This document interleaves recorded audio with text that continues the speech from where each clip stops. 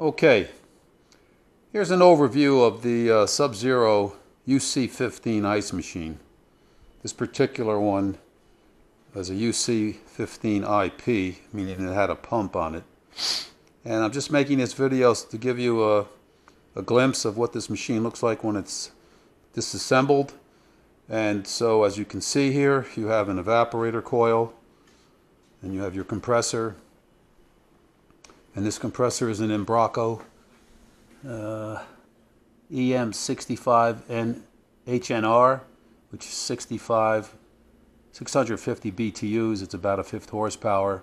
It's got a start cap on it, and condenser fan motor. I took the water valve out. We removed the pump, and this machine is being discarded.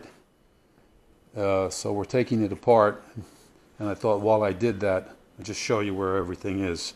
Now here is the bin control. This controls the level of cubes in the bin. This is the capillary or the feeler bolt that goes into the bin and senses the level of ice.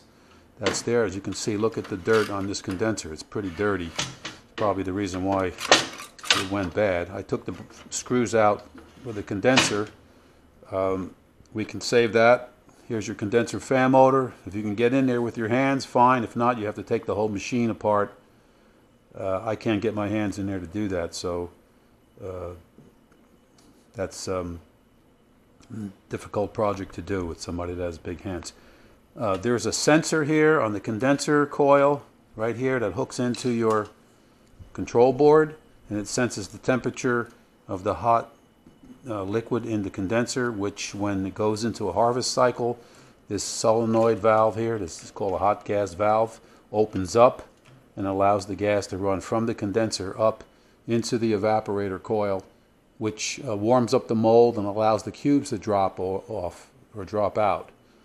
So that's basically it. And there's some another pump. There was a pump on this machine that connects into these little wires right here, so that if the pump ever goes bad, it shuts down the machine.